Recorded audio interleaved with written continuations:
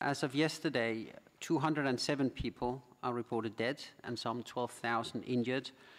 Almost 1,000 of them are reported in very serious condition from the quake, which was a 7-magnitude quake that hit the Lushan County in Sichuan province of central China.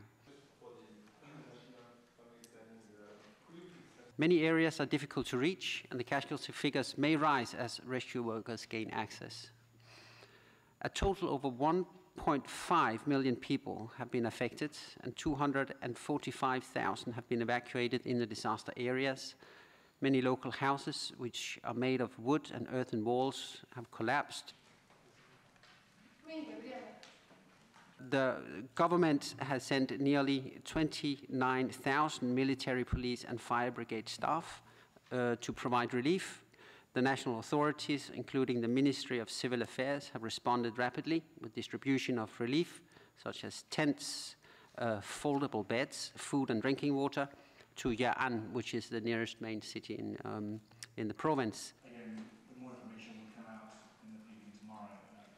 Medical supplies are urgently required to treat the thousands of survivors. Local authorities estimate that about 1 million people are short of drinking water, and temporary latrines are needed as existing toilets cannot be flushed, and it is unsafe to use toilets in buildings damaged by the earthquake.